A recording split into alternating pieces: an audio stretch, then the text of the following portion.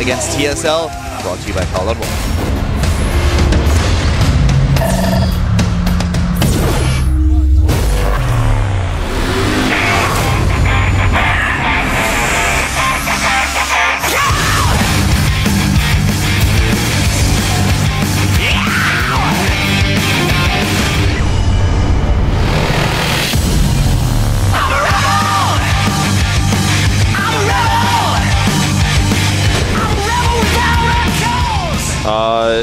Welcome to Ohana, the map whose name means family. At the top left, the TSL Zerg, formerly NBC Game hero player.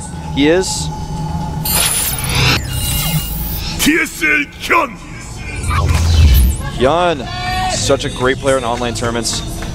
Smart builder choice last game.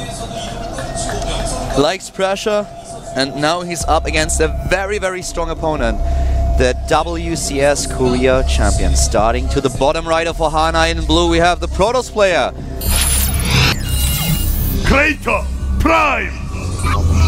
Admired for his builds by a lot of Protoss players. Really, really smart. Revolutionized the way people use forges. I actually I think I made this joke once before, but I always imagine Crater in PBT with like his arms are actually forges. He's walking around like he's a, I don't know, a forge man. I don't know. I didn't go too well. The thing about Crater is he is a beast online. And if not for the WCS Korea, we would still say that he struggles a bit in the booth because of nerve issues that apparently he has. This is one of the things that a lot of people, a lot of pro players have been saying about them. They always said if he is able to play in an environment that he likes, if he's able to play at home, for example, where he's really comfortable, he's playing an online tournament, it is so hard to beat this guy. The only reason why people are able to, why he's not able to make the same kind of impression offline is because he's just not adjusting too well at the pressure, the additional pressure that you're just facing. But now with the WCS Korea and the games that we've seen and him just showing a completely different side of his personality where he's like, yes, I'm confident enough, I know that I'm a cameraman now, there's a lot of pressure, my team is hoping for a win here, I'm not only playing for myself. He's able to deal with all of this. So now we have two players who have to show that they are offline as strong as online. Hyun and Crater shining online. Crater a little bit better offline these days, but this game, I love it. I love it already. These are two Korean teams that participate in a lot of online tournaments. Marine King, for example, is really similar to these players in that he seems unstoppable online during certain times, but when he plays in the booth, sometimes he's shaky. He's kind of gotten out of that phase, I feel. But there was a time where everyone was saying that about him. Gateway goes down, and everything very normal here. Mikael, I have a question for you, as you're a Zerg player, maybe you know Zerg history better. How does the spawning pool, I mean, what exactly is it about the spawning pool that means that you can make Zerglings? Like, it's just a pool of water that's on the ground and suddenly you can make Zerglings. How does that make sense? Yeah, I know, see? You never thought about before though, nope. Did you? Like, I'm thinking about it right now and I'm like, wait a minute. Does it mean the Zerglings like spawn in there or something? Then I'm like, no, that doesn't make sense. You can't make lings out of spawning pool, you make them out of the hatchery out of larva. Actually, the spawning pool also looks a little bit like there's some kind of soup in there. Yeah. I wouldn't eat it though. Looks pretty not so appetizing actually. I'd rather eat a Zergling leg or something. Yeah, the roasted Zergling is supposed to taste quite tasty. Yeah, for that. Now the probe has spotted the third base. Great scouting here. Yeah, we have a really normal build now, so this is definitely the time where we are going to see a macro game, where we are going to see a long game between TSL and Prime. So far, most of the matches have been rather short, with more tricky builds that have been used, especially by Classic, of course, against the first two Zerg players, and then later on by Hyun himself. Now, in this game in particular, we have the third base already coming up. Classic Prime is still on the scoreboard. That's, of course, Creator Prime, starts with the C as well, but the nickname is a little bit different. Creator at the bottom right, going for the +1 attack timing right now, and also the wall blockade technology. He's shown the gases to the Overlord as well. The Overlord, of course, gets out there, wants to save his skin for now. There's the Overlord to the north of Creator's base, trying to get a peek. He wants to know if he can see those 4 gateways. He does check the forge as well, sees that that's spinning away.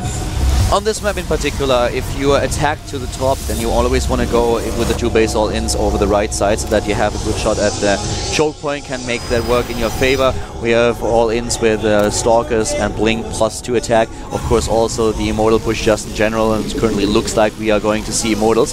But at the same time, Creator is already working at the rocks to the bottom left of his base. We've seen a lot of Protoss players trying to get the 3rd base up, especially on Ohana. Yeah, and it looks like Creator is going to take, at least he wants to indicate he's taking a 3rd, because he is getting that robotics right now. Could just be for one of these very fast Immortal pushes. He only had 1 gate, now he has a 2nd one. He'll probably add 1 more. Jan is currently looking at a tech to Lair. He also has the Roachborn. Standard timings here for both Evolution Chamber and Roachborn. The speedling upgrade is now being started after the Lair tech, and he did not have to defend against anything in the early game. I would really love him to use those creep tumors that he has a bit more aggressive, because he needs to spread the creep, especially at his 3rd base, in case there's going to be some 2 base timing. You gotta at least have, you either have to kill the rocks or you gotta spread the creep. Ideally both, but oh, look at this. 2 more gates. He's definitely gonna be trying to hit this Immortal push. Yeah. And he's got the +1 armor as well, which further indicates this. Nice pylon place on the top of the ramp means he can wall if something crazy happens to him while he's trying to execute this attack. Lair is done, so we should see an Overseer very soon that is going to scout. The Infestation Pit has been dropped. And how the timing here works out, it could actually, if he's able to buy some time, Jan that is, then he will have Infestors out. And this is always the big question. Are you able to get the Infestors against the Immortal push? Can you fungal the sentries and take them down with the Infestors? If you're able to do that, the rest of the Protoss army won't really be able to shield these Immortals that are also important against this. So that's definitely what he wants to go here for. And this could be a very, very close timing with the Immortal now popping out, the War Prism already being queued up. The Overseer is morphing, but it's a little bit too late for the Scout. Yeah, it's just, he's just going to see everything is missing. He's just going to be like, oh, well, everything is gone. Pathogen Glance has been started. And the Zerglings are trying to buy time. Yeah, he's going to see the gates now as well. And this is a very scary situation. Immediately 12 roaches are started. Oh, he needs to buy time. Yeah, if he can stop this push initially, then he'll have the upgrades and the Infestors. That's what he needs here. And the Pathogen Glance upgrade is nearly at the point where you can start with Infestors. Here we go. The first 2 are building, and he's just trying to buy himself some time, get in a good spot. He's actually willing to sacrifice the 3rd here, moving out already. Ah, the force fields. Trapped 2 roaches at least, but now Creator has to attack into this choke point that he doesn't really want to face.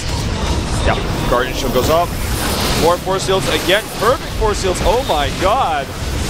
Here comes Creator, and he's moving in. And here go the first few Infestors. A little bit late. We have, of course, all those Spineclaws doing damage. But TSL Yacht is dropping in supply already. Really fast. The drones kind of awkwardly stumbling on the ramp. The Queens are going down.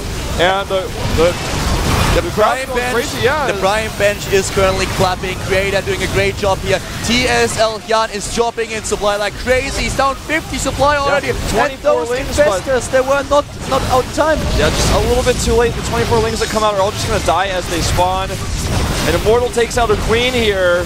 A really fast Immortal timing here by Creator with 2 Immortals. He's not waiting for the 3rd. Playing this really well. GG.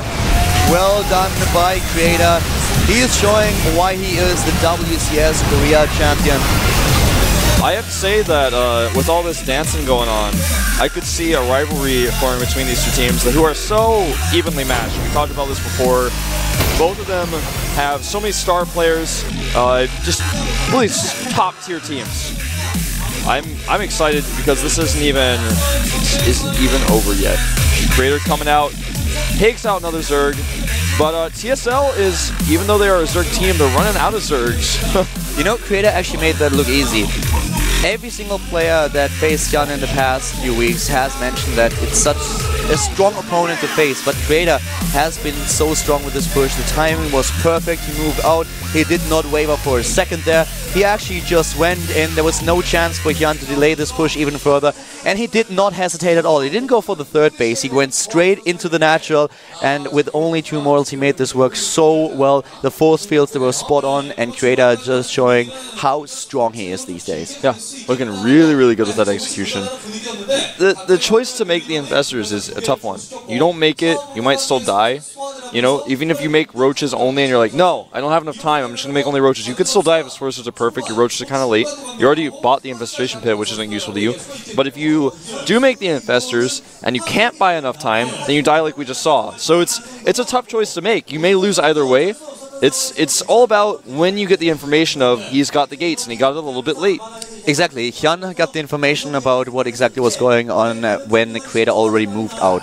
So that was definitely tricky. And Creator's just playing this a little bit different. Most players actually waiting for the 30 immortal, something that he did not do. He moved out with 2. He just, you know, to be honest, I feel like he just wasn't really thinking 100% clearly. You know, I was looking around the map. Actually, when you mentioned he's going to morph an Overseer soon, I saw one on the production tab. There were 4 Overlords that could have been morphed at that moment to be going into the main base. Yep. So I was looking all over. I'm like, which one of these Overlords is about to send in? But actually, he morphed an Overseer and had it follow the Observer at his main base. He just wasn't, like, he wasn't in the mindset of, I got to find out what Creator is doing. He just wasn't quite thinking, like, in that zone at Think that about moment. it like this, though. If Creator waits for the 3rd immortal, then he will face Infestors right away. Yeah. And not only 2 of them, but actually 4, and then it will be so easy for Hyun to take down the sentries.